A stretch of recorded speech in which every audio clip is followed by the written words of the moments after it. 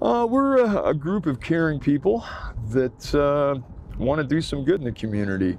We're supported by a number of churches, and I think I have some of the best volunteers going. The way it works, 2 volunteers will come out with us with a vehicle, and I go every week, and they go 1 week a month. So nobody's taxed too much. Sandwich Guys, in a nutshell, we're, I guess, a food outreach group that goes out once a week and tries to feed people, usually in the area of about 100 people. It's not just the food, it's the company, it's saying hi, it's making their day if we can. And along with doing that, we can provide them with referrals to helping agencies. But this is usually our first stop right in here, and like I say, last night I think we fit about 20 people in here. And as you can see, it's kind of hit and miss. Some of these places, you can tell by looking at them, they've been let go. This was a really, really nice trailer park 30 years ago, 20 years ago.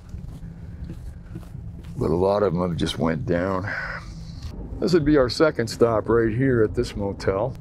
See, a lot of the people that we help, they're really taxed because, well, a lot of them stay in the motels down here that we're gonna stop at next. And they charge so much for their rent that there's not a lot left over for food and personal need items. And are they staying in hotels because they simply can't get other housing? Exactly, exactly. It's been, you know, there's a definite shortage of rental properties in Chatham, especially low-end ones. This motel here, during COVID, we were seeing at least 20 people a visit here, but we give out a lot of toiletries here at this one. People, I guess this place is a little more expensive than some of the other ones, but they all take a good chunk of money. This guy's really good.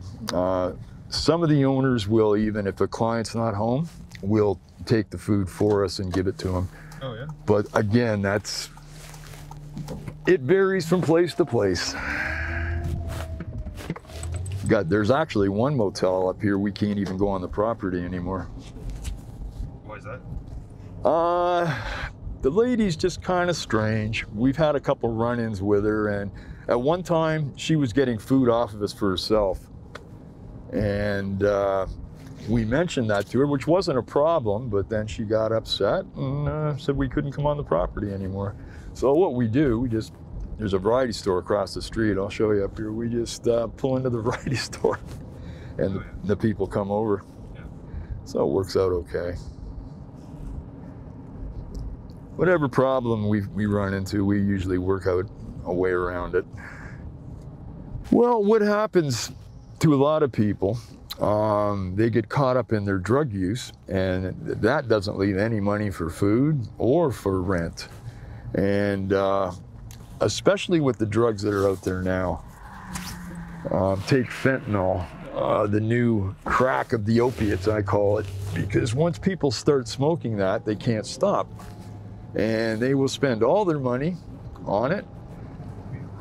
Oh, sorry. Yeah, thank you very much. They'll spend all their money on it and leave nothing left. It's a horrid drug.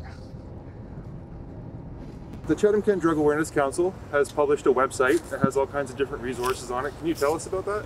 I'm not the most knowledgeable person in it, but yeah, they have a listing of different services.